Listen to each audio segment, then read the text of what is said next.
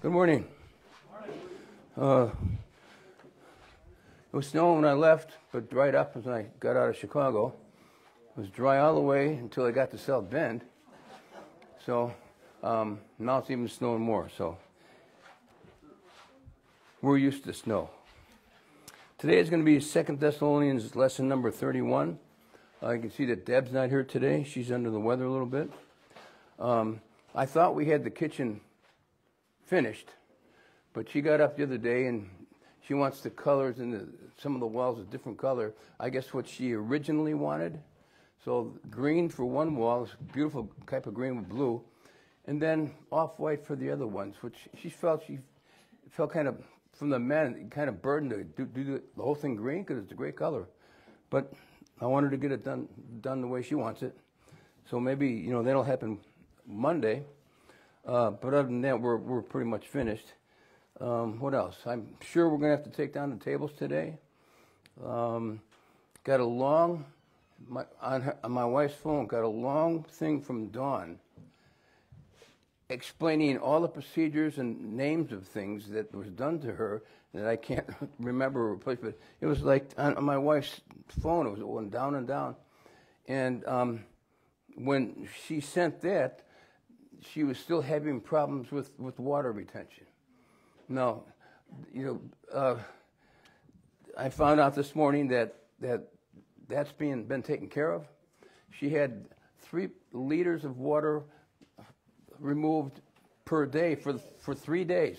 3 liters of water each day. And that one thing, water pill didn't work, but she has one, okay. And I know, after talking with my daughter, that this kind of an operation, her body's not used to it. It's so hard. One of the things I read, she had her coronary artery going right through her heart. And the things that this guy did, it's unreal. So her pump is working so hard now, and this side it needs to catch up. And one of the things that happens is they have lung problems. So they put her back in ICU, and I guess she's doing better today, according to Mom and Dad. So I'm thankful. We'll all miss her laugh, and she loves the Lord. She loves this assembly, and we love her. I want you to go to Colossians chapter 2. I just want to, from what Sam. I want you to read something to Sam, but I think I told you about this before. In answering the phones, there was some guy that called, and it was obvious that he had gone to our website. He has heard our preaching. He knows we use a lot of verses and all that. And he called up and he said, "What's the mystery of God?" I said, "Well, there's many aspects to that, and he faces. Well, what is the mystery of God?" And I said, I'm not sure what you're talking about. He says, well, go to Revelation 10:7, which says, "But in the days of the voice of the 7th angels, when he shall begin to sound, the mystery of God should be finished, as he hath declared to his servants the prophets." Then he went, "Ha, ha, ha, I know more than you guys," and just hung up. I'm thinking, do you know how ignorant that guy is? So when Sam did Colossians 2, I want you to write down 3 verses by Colossians 2. Revelation 10:7, that's what verse I was just at, has to do with prophecy. Okay, the prophetic program. Ephesians 1:9 and 10. It's the mystery of the Father. It says, "Having made known unto us the mystery of his will, according to his good pleasure, which he hath purposed in himself. That in the dispensation of the fullness of times he might gather together in all one things in Christ, both which are in heaven and which are on the earth, even in him." That's the mystery of the Father. You got the mystery of God in Revelation 10. You got the mystery of the Father. Because in Colossians 2:2, it talks about the mystery of God and the Father and the Christ. Third mystery is Ephesians 3:4, which is the mystery of Christ in the dispensation of grace. Paul says, whereby when ye read, you may understand my knowledge in the mystery of Christ. Now, for that guy to pull something like that, it shows a high degree of he's not an adult. He wants to know something. He wants to pound his chest, and that's what people do who don't rightly divide. They go back to legalism, or look at what I can do. Sam was talking about. It's nothing of us. It's him doing the work in us. That we can't take any credit in our flesh if we allow him to work in us. Know this, reckon it to be true, then yield to that. And anyway, let's just have a word of prayer. Thank you, Father, for your words and the clarification that we can understand your Bible dispensationally is what just clarifies it all, distinguishes it all. And I just pray that we keep our minds and our tempers when dealing with people like that, so possibly they can get past the issue of salvation and start to grow like you want. Amen. So last week we have been studying tithing in connection with the nation of Israel, and how this information connects with 2 Thessalonians chapter 1. Tithing was for a certain nation. Some of this is repeat now, not Gentiles. Today in the dispensation of grace, God loveth the cheerful giver, no stipulated amount. We also saw God identifying his people as a seed in Nehemiah 11:1. Tithe the 10th part when they came back from the 70 years expulsion from their land to dwell in Jerusalem. This 10th part is a type, a foreview of God preserving his godly seed. Remember, it's not just a seed, it's got to be godly seed. Because you can be a seed of Abraham or a Jew, but if you're not godly, you're not getting there. Preserving his godly seed into their promised land, which ties into their prophetic last days. Israel's last days are the most written about topic in the Bible. Because you've heard me say, what you see over here is a dress rehearsal, what's going to go on over here. Okay? And, all right. The tithing system began in Genesis 14. And blessed be the Most High God, which hath delivered thine enemies into thy hand, and he gave him tithes of all. This name in the Hebrew, the word God here, is El Elyon, means Most High, possessor of heaven and earth. Okay? So we have there in Genesis 14, you have Melchizedek is the king of Salem. He is the priest of the Most High God. He is a king priest. 4, he is a king of righteousness. 5, he is a king of peace. Hebrews 7:2 says. 6, that is God's order. It's always righteousness and then peace. And 7, Salem is the city of Jerusalem later on. So Hebrews 7:2 says, to whom also Abraham gave a 10th part of all, first being by interpretation king of righteousness, and after that also king of Salem, which is king of peace. So you see here, Jeru, Shalom, meaning Jehovah, peace, from the Elyon. In the midst of all this typology, this is a picture of the coming of the kingdom of glory of the Messiah, who will sit as a priest upon the throne, his throne. Tithing has to do with Israel. And if you're not Israel, it has nothing to do with you. I'm saying it to the camera. Don't get hornswoggled in. Tithing was for the nation of Israel. Today, in the dispensation of grace, there's no stipulated amount. There's not 10%, 20%, 23%, 33%. It's God loveth the cheerful giver. You give out of the abundance of your heart. And we know why people do that, too, because they're confused. The guy that made that call to me, I just thought, man, he sounds like an adult. But, I mean, what can you do? And Sam talked about getting angry. I've been angry before too, and and times I shouldn't have been, but you try. Why 10%? 10 is a Gentile number in the Bible. Means talking about the nations. It is a complete number, an ordinal completion, the number designating place in an ordered sequence. Now, You have to figure that one out for yourself.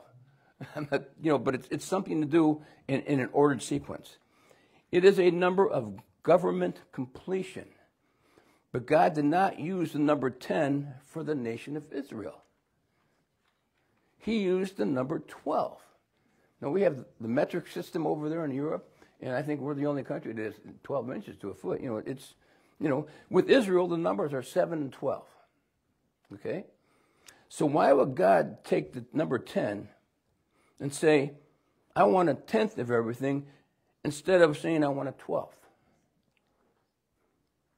That makes more sense regarding supporting of government.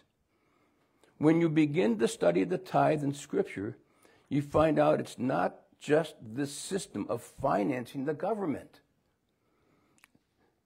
of Israel. It is also connected regarding the percentage issue with some things in prophecy. It is where God is looking out toward the end of the nation Israel and how he is going to reconstitute that nation and his kingdom centered in Jerusalem when the real king priest reigns and the priest sits on his throne. Now, this isn't on your outline,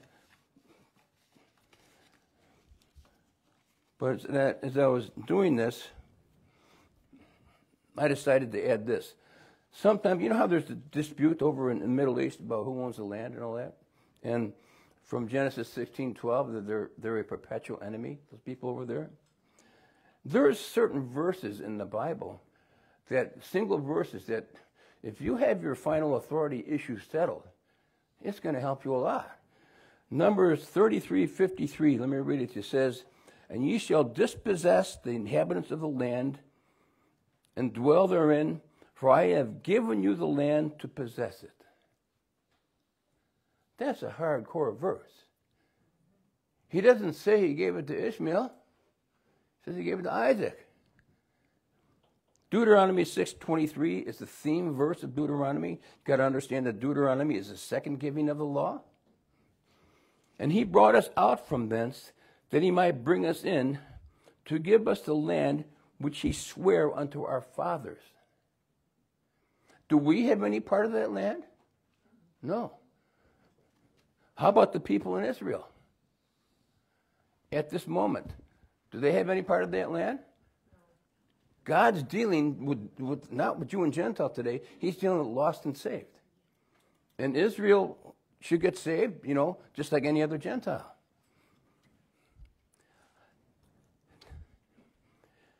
Deuteronomy 6:25 says, now I want you to go to Exodus 15.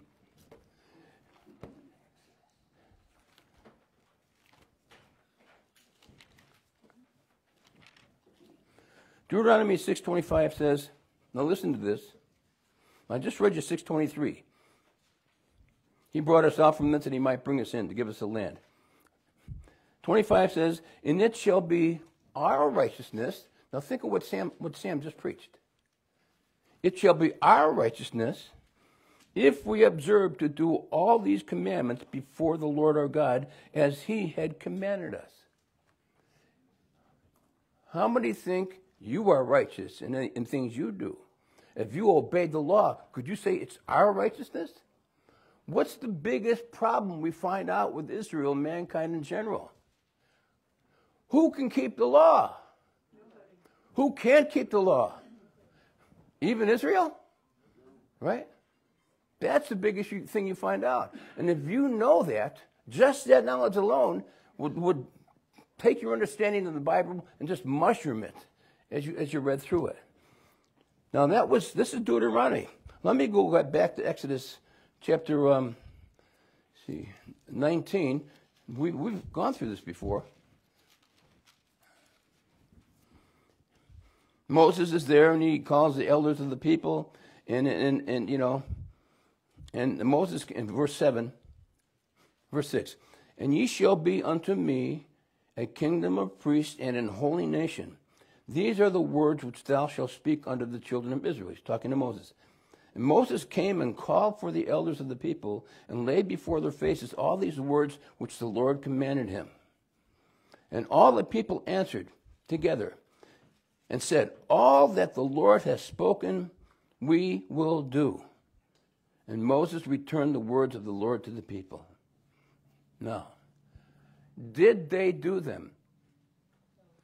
Could they do them perfectly? Who is the only person to fulfill the law perfectly? Jesus Christ. Now that's the simplicity of it all right there. And way back in Exodus, you got the 10 Commandments on the next page. How many of the commandments have you broken? I don't want to hear any confessions. We're not Catholic here. But just think about it.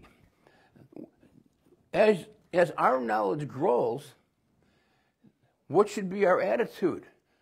I'm going to call if this guy doesn't know this verse, what's the subject, the mystery of God? What has to do with prophecy? He doesn't know what he's talking about. What's our attitude that we should have when learning more? I think it's called humbleness, because you realize the depth that it could go to. You don't even realize how deep it can go. About those roots Sam was talking about, it goes on forever. But humbleness and meekness and, joy and patience and all those things, that should be the result of understanding this, plus the fact that anything we do in our flesh doesn't go up to God that we did it, goes up to God that Christ in us, and it came out of us only because of God, of Christ. And that takes just that there would, if they understood it, would ruin most of the preaching in Christianity today that doesn't rightly divide. I'm not angry, I'm just excited. What you learn about Israel is that they couldn't keep the Lord's covenant. They couldn't keep the law.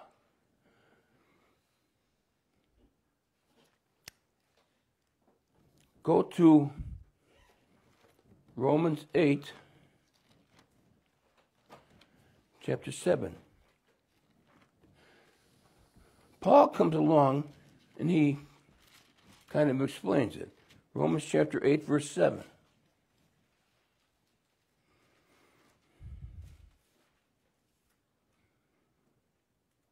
It says, because the carnal mind is enmity against God, but is not subject to the law of God, neither indeed can be. He explains about carnal minds, then he really explains it, if you go to 1 Timothy chapter 1,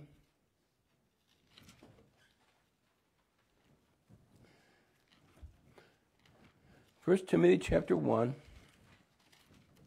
and verse 5.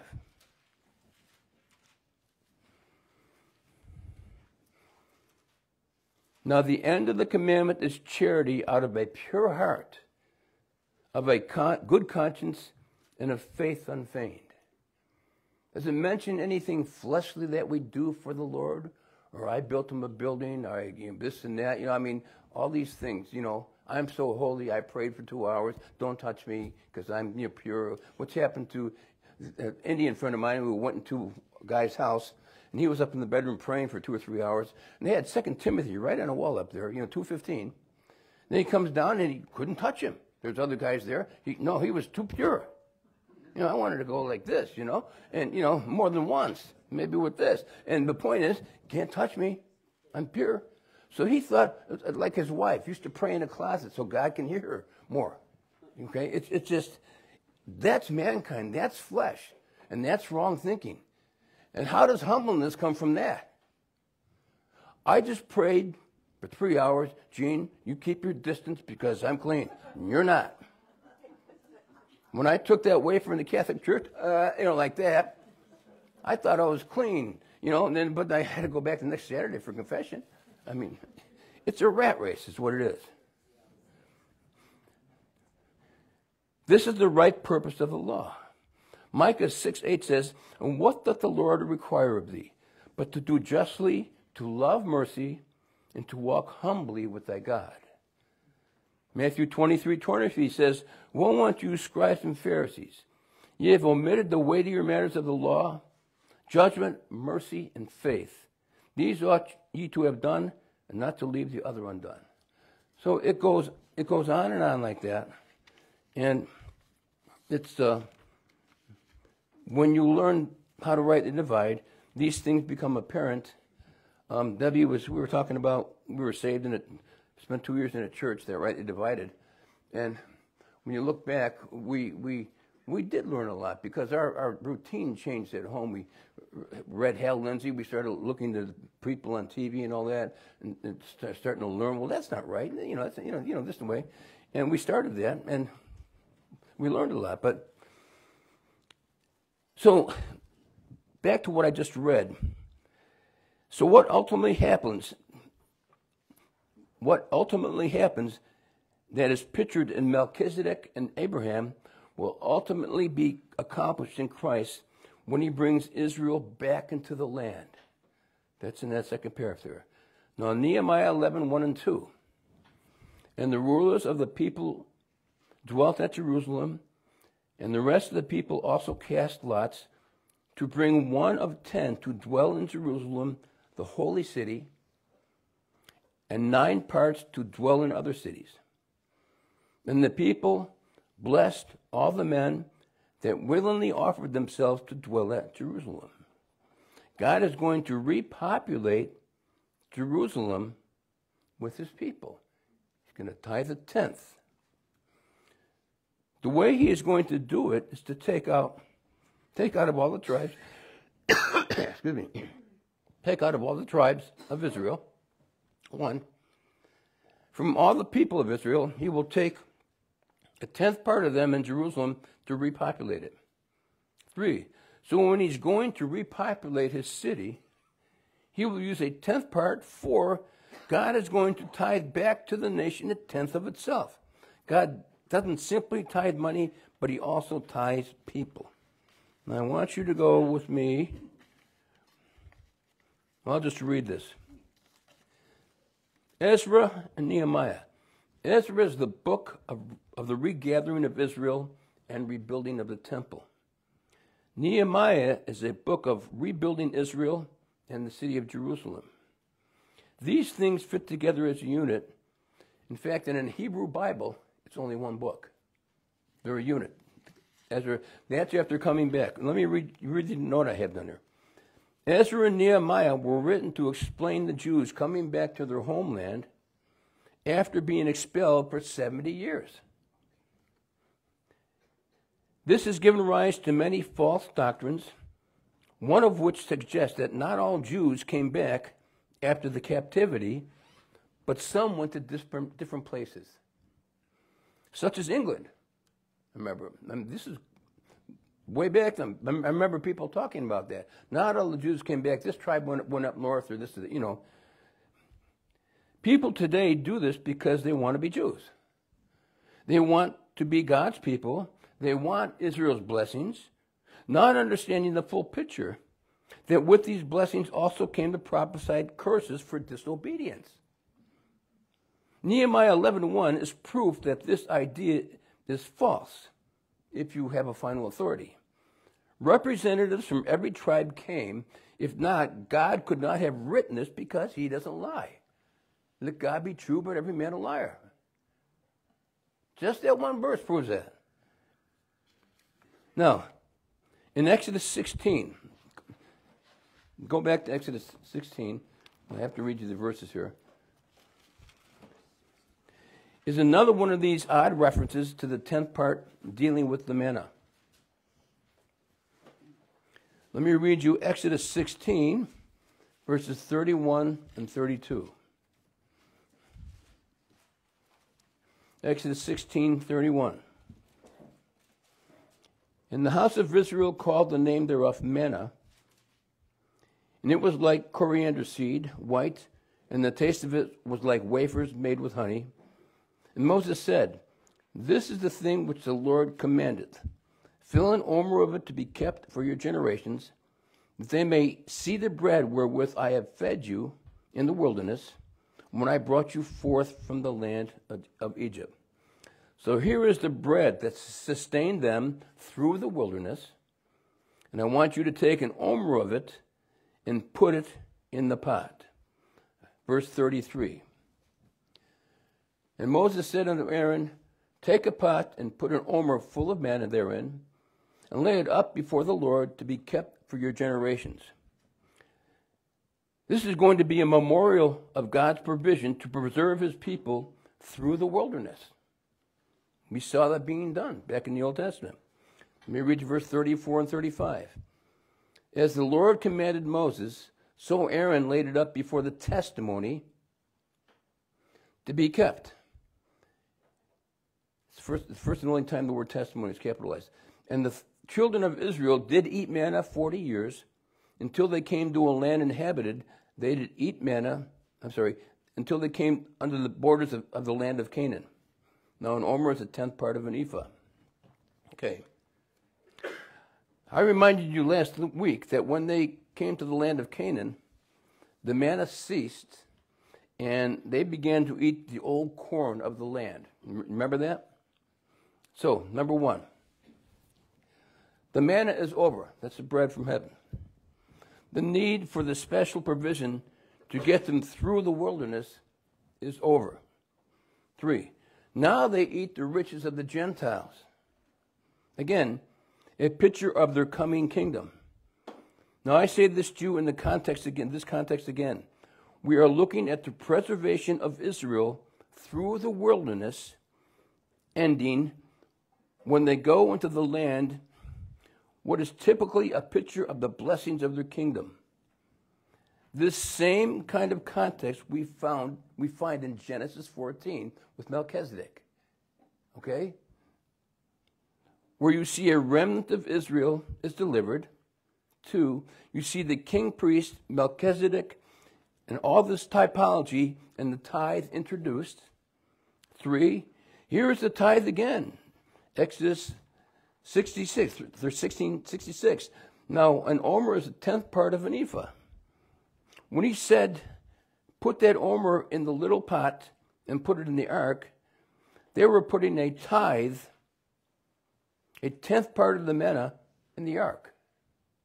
So really, they were tithing the manna into the ark.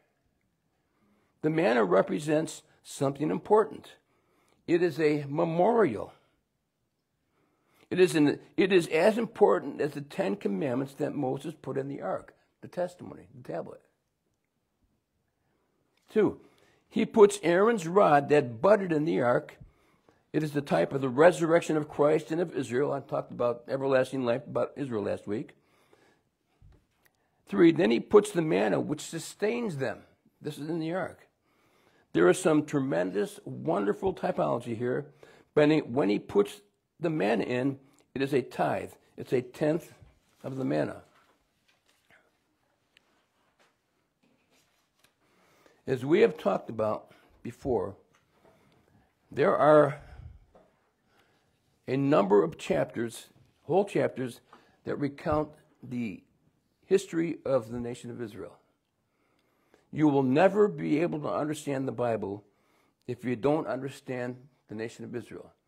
I heard Richard Jordan say it many times. He learned it from Pastor J.C. O'Hare when he was, they were alive back in the 20s and 30s like that,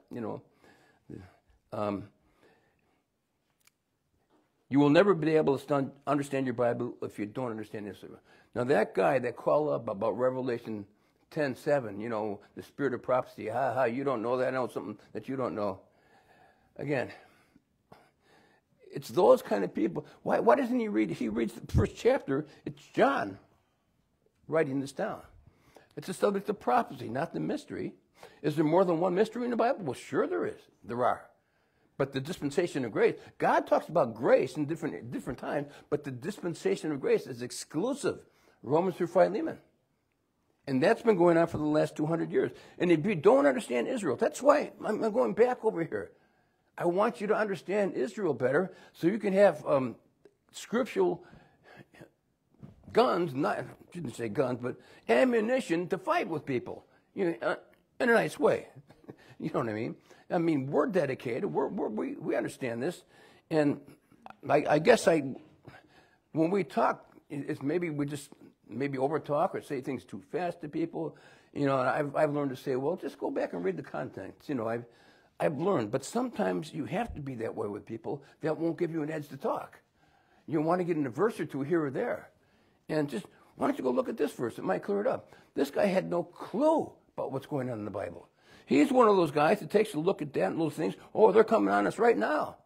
And he's not giving people any comfort. because he thinks he's a scholar. Okay? This is why you will find at least 6 to 7 different places in the Scripture whole chapters that recount Israel's history, and each one of them recounts it in very special terms with special emphasis. For example, Psalms 105 and Psalms 106 recount Israel's history, but from different perspectives.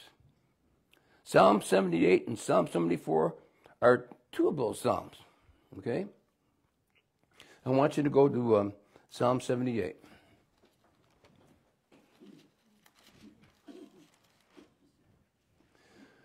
Just for clarification, Psalms is divided into 5 sections,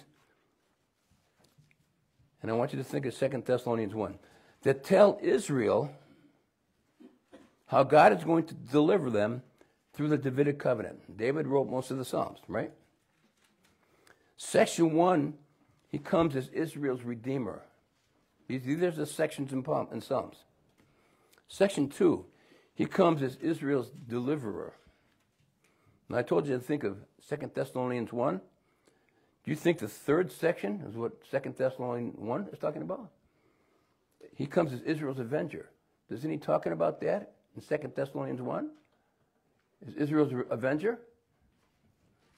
Let me go back and read it. I see some confused faces here.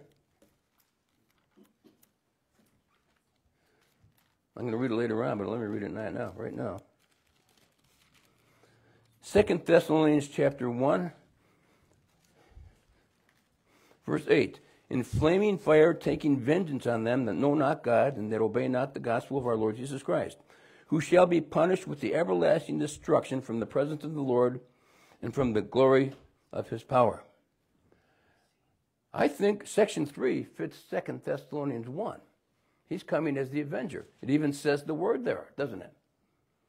So section 3 in Psalms is about Christ coming as the avenger. Section 4, he comes as Israel's king. In section 5, he comes as Israel's blesser. Now I said to go to Psalm 78. Let me read you verses 1 through 5. Psalm 78. Give ear, O my people, to my law. Incline your ears to the words of my mouth.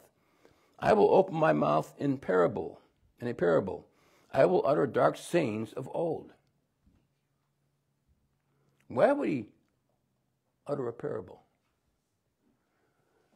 Do you remember what happened in Matthew? When did Christ stop speaking to the Pharisees? What chapter? Well, he goes for the first 12 chapters. That's 12 is the number for Israel. It's verse 13. Paul's the apostle of the Gentiles, Romans 11, 13. 11 is the number of incompletion. 13 is our number because there's 13 epistles. Okay? So when did he stop speaking? Remember, it's called judicial blindness. Since you won't receive it, I'm going to give you what you want. Okay? He starts speaking parables in Matthew 13, just so the little flock could believe. He didn't give them any more time. The other guys, they were destined for hell. So, I will open my mouth in parable, and I will utter dark sayings of old, which we have heard and known, and our fathers have told us. We will not hide them from their children, showing to the generation to come the praises of the Lord, and his strength and his wonderful works that he hath done. For he hath established a testimony in Jacob, and appointed a law in Israel, which he commanded our fathers that they should make them known to their children. They should make them known to the children. So, notice what God is doing with the nation of Israel. What is God's purpose in the nation of Israel?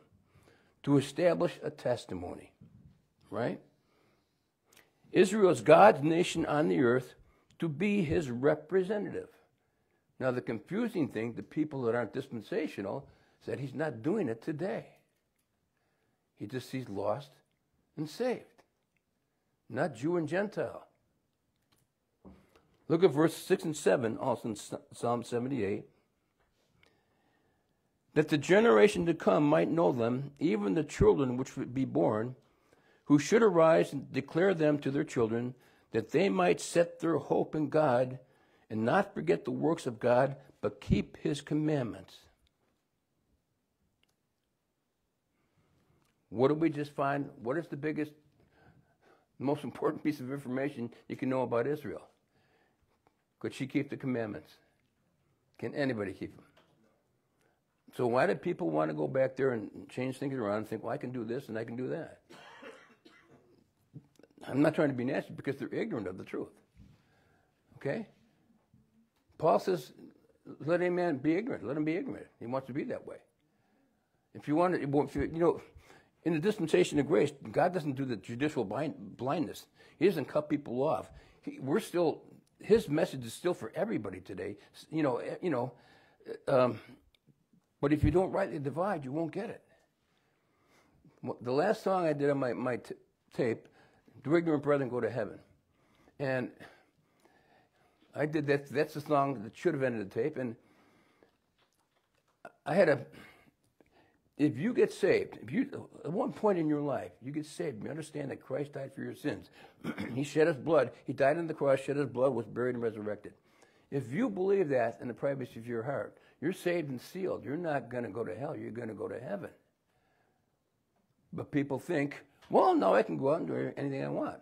That's not true, because you read on in Romans, there's some things you would like to happen inside your body. And one of the things is understand Israel's program today. There isn't an Israel program today. There's just a Gentile program today, a dispensational program, the gospel of grace, not the gospel of the law or the dispensation of grace. And that gives you the comfort, a confident and joyful expectation of a future certainty. That's what the world LP is, the hope. It's called ELPIS in Greek. Hope, a joyful and confident expectation of a future certainty. Sam was saying that.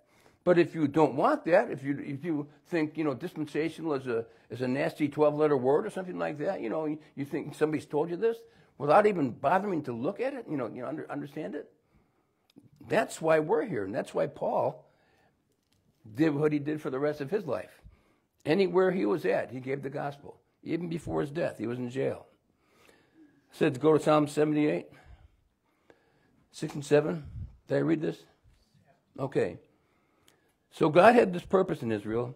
He wants it passed on that the generations to come might know them. Even the children pass it on to each generation, that they might set their hope in God. That is the whole purpose. God wants every generation in Israel, when he was dealing with Israel exclusively, to understand why he created the nation and for what purpose.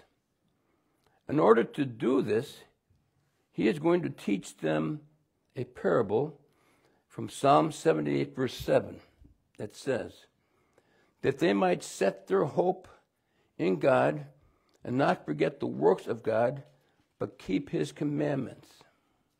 Okay? And might not be as their fathers, a stubborn, rebellious generation. A generation that set not. Okay? Who can keep this? They'll take a look at verse 7, but then you have verse 8. Their fathers couldn't keep it. What makes them think that their sons, their children, can keep it? Does the apple fall far from the tree? Is that human nature? Does being a Jew make you any different? Can you keep it? Well, why do you think the last days of Israel is the most written about topic in the Bible? Because, I don't hate Jews. I don't hate the nation of Israel. I don't hate Gentiles. I don't like a lot of people on this earth that cause trouble. Okay? But I don't hate them because they're not saved. I want them to get saved. So what's the problem? The world doesn't know. Who said if you try doing something the same time over and over again, you're an idiot? Try to get the same results of doing something over. You're an idiot. How many times can you read about Israel not being able to keep the commandments and failing the Lord, breaking the covenant, disgusting things? Isn't that a clue?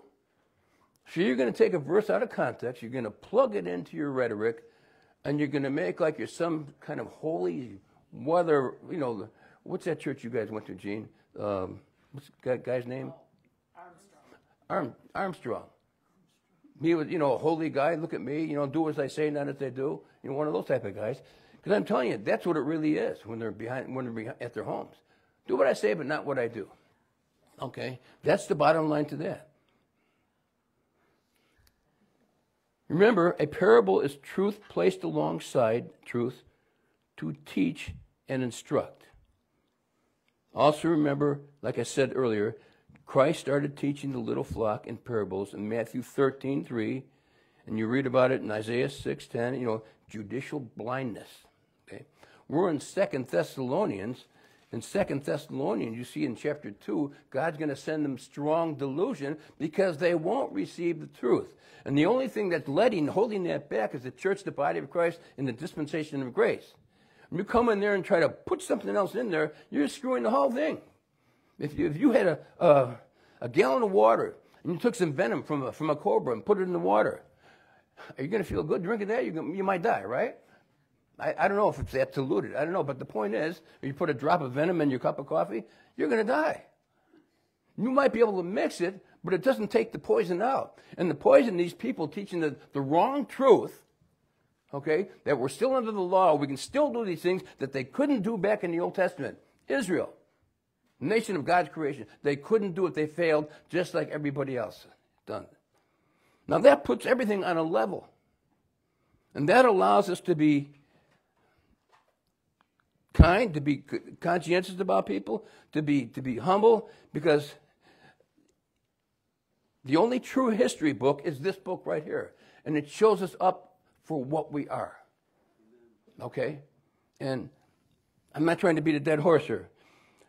What does God from there on, what does he do from there on? He starts in Exodus 7.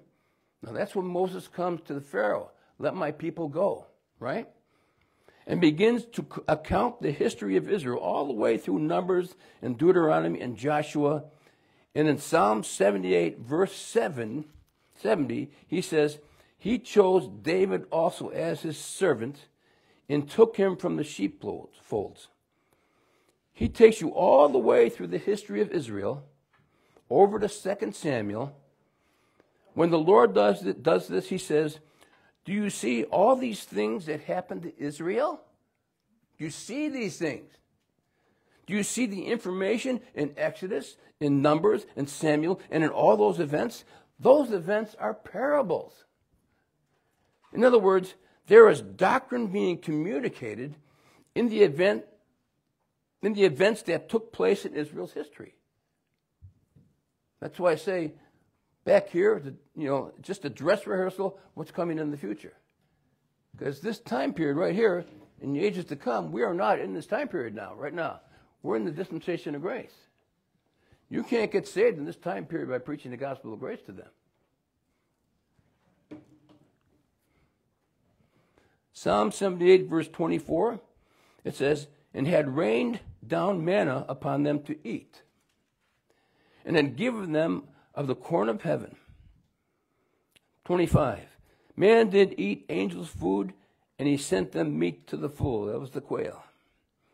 So the manna that he fed them with was really a parable of how he's going to use the nation of Israel. What happens is Israel is in the wilderness. This is in the wilderness is a type. Back up. What happens is Israel in the wilderness is a type, a picture of Israel in the wilderness in the last days. Okay? Because the things that God promised, that they're going to own all the land and all the kingdom of priests and nation of kings, that has not come to pass. Go to Hosea chapter 2.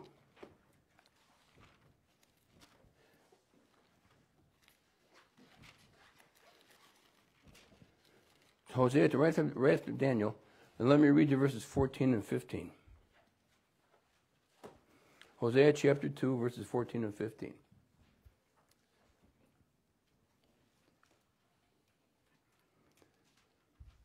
Talking about Israel, the adulterous wife to be restored, it says, 14, therefore I will allure her Chapter 2, verses 14 and 15. I will allure her. Remember, with these hearing aids, I can hear what you think. Therefore, behold, I will allure her and bring her into the wilderness and speak comfortably unto her. Now that's future, right? And I will give her the vineyards from thence and the valley of Achor for a door of hope, and she shall sing there as in the days of her youth, and as in the day when she came up out of the land of Egypt. The valley of Achor is Joshua 7. I'll get to that in a moment. When they judge the sin of Achan, Israel will enter her kingdom from the wilderness. Had Israel been in the wilderness before? Yes.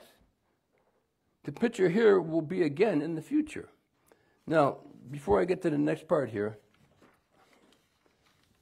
I want you to go back to Joshua chapter 6 and see what happened. So I'm going to make a connection here.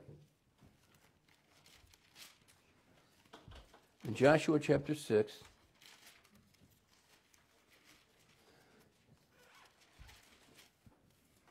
now this has to do with the walls of Jericho, when they first come into the land, you know, the trumpets and all that, and the walls falling down. Let me read Joshua chapter 6, verses 24 and 25. It says, and they burnt the city with fire and all that was therein. Only the silver and the gold and the vessels of brass and of iron they put into the treasury of the house of the Lord. See that now?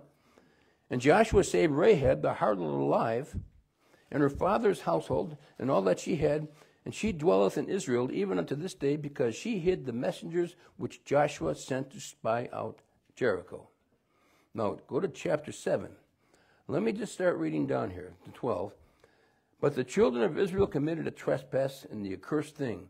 For Achan, the son of Carmi, the son of Zabdi, the son of Zerah, and the tribe of Judah, took of the accursed thing, and the anger of the Lord was kindled against the children of Israel. And Joshua sent men, well, I don't know if I want to go that far. Let me see here. Let's just drop down to verse 19. Achan is found out. He stole a Babylonian garment and silver and gold and buried it in his tent in the sand. 19, and Joshua said unto Achan, my son, I pray thee, glory to my Lord God of Israel, and make confession unto him.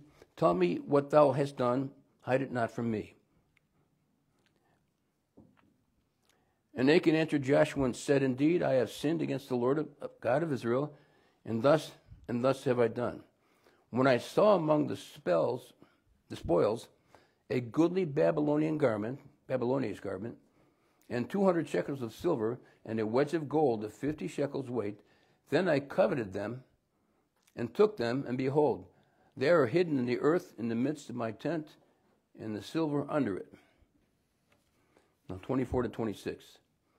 And Joshua and all Israel with him took Achan the son of Zerah, and the silver, and the garment, and the weight of the gold, and his sons, and his daughters, and his oxen, and his asses, and his sheep, and his tent, and all that he had, and they brought them unto the valley of Achor. And Joshua said, why hast thou troubled us? The Lord shall trouble thee this day. And all Israel stoned him with stones, and burned them in the fire after they had stoned them with stones. And they raised over him a great heap of stones. Okay? Now before this, Israel went to conquer Ai, and Ai got the Israels running. They didn't have God's protection. And Joshua says, how come this is happening? Because somebody did something wrong when you went to Jericho. They kept these things. They kept the gold, which should have gone to Israel's treasury, not individual. Now, it's these kind of stories, ones written specifically to and about the nation of Israel, that empower Christians who do not study the Bible dispensationally. That's how legalism creeps in, setting yourself up as a judge, jury, and executioner. Give me your W-2. Give me your 1040. Let me know. You're going to tithe off the gross. Tithe in the store. Bring your tithes to the storehouse. We're the storehouse. What is Satan's two plan? A is attack the messenger. B is attack the message. Okay? The ignorance of these people are the ones telling you to hand in your W-2 forms for tithing. Romans 1:30 says, backbiters, haters of God, despiteful boasters, inventors of evil things. Is it evil for somebody to take your W-2 and take 10% off the gross? Does God tell us to do that today? Okay. Who did he did it for? Who did he do it for? Who were tithes to? For Israel, right? Isn't that a nice piece of information to have? But this is how legalism keeps in. And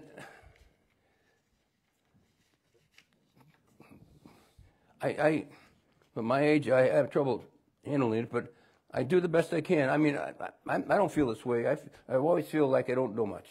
And that's just the feeling I have because I know how deep the wisdom is. I don't feel, satisfied all the time, but I do come here because it is right to do. I enjoy it. I'm going to enjoy it. I love all you people, and I think it's helping everybody. And I, consider some of the other things I've done in my life. It's not a bad thing. So, and we're all sinners, So I'm thankful, just like Sam said. Thankful. We love you too. Thank you. I think I heard that before you said it.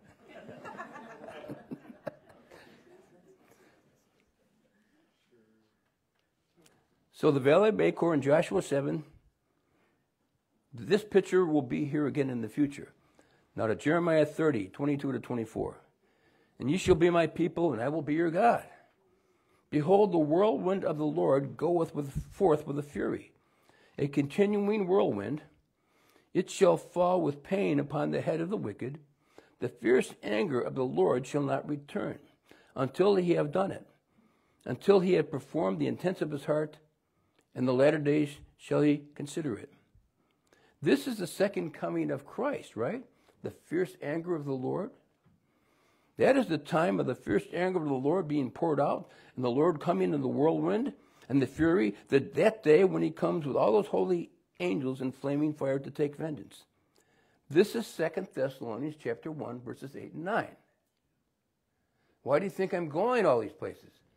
You can only do this dispensationally because you can isolate these programs back here. And you can identify what we're in now, talking about ages to come. So now we're moved over into the last days in what we call the tribulation time. Jeremiah 31, verses 1 and 2. At the same time, saith the Lord, I will be the God of all the families of Israel, and they shall be my people. Thus saith the Lord, the people which were left of the sword found grace in the wilderness. Now some Moses is going to come along and say dispensation of grace. No, that's not true. Okay? In the wilderness, even Israel, and when I went to cause him to rest. The Lord gives rest to the people that believed in him. They will find grace in the wilderness. This is 2 Thessalonians 1, verse 10. What I'm trying to get you to see is the wilderness back here in Exodus and Numbers is a picture of the wilderness that Israel will be in the tribulation. Here.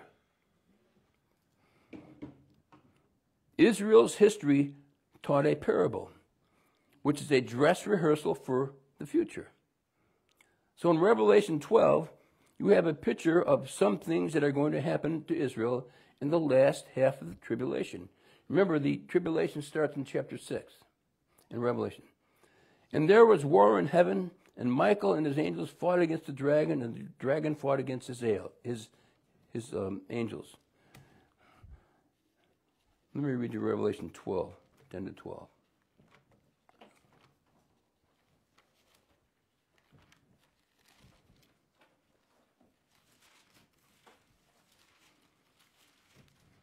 I'm almost done. Revelation 12. I just read you verse 7. 10 to 12 says, and now I heard a loud voice saying in heaven, now has come salvation and the strength and the kingdom of our God and the power of his Christ. For the accuser of our brethren is cast down, which accuseth them before our God day and night. And they overcame him by the blood of the Lamb and by the word of their testimony. And they loved not their lives unto death. Therefore rejoice, ye heavens, and ye that dwell in them. Woe unto the inhabitants of the earth and of the sea, for the devil is come down unto you, having great wrath, because he knoweth that he hath but a short time. They come down to earth. Revelation 12:13. And when the dragon saw that he was cast unto the earth, he persecuted the woman which brought forth the man-child. Revelation 12:5 is the man-child, the 144,000. I gave you other verses there to look. Revelation 12:6 is Israel, the woman, okay?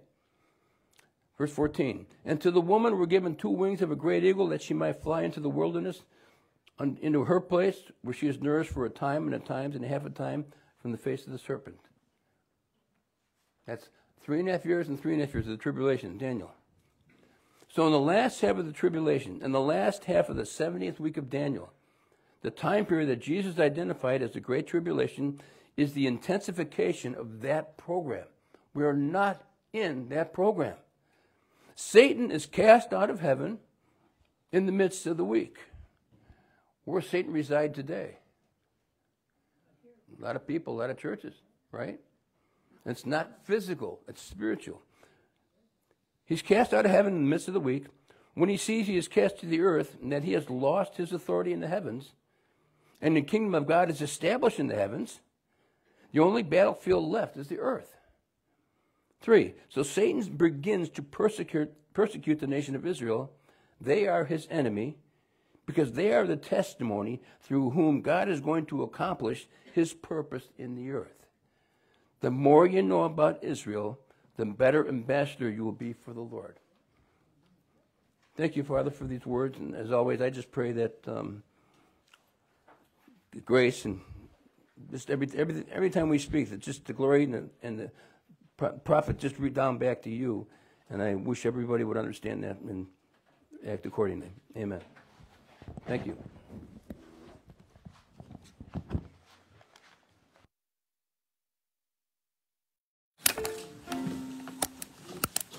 We're going to close with page 34 when the roll is called up yonder. When the trumpet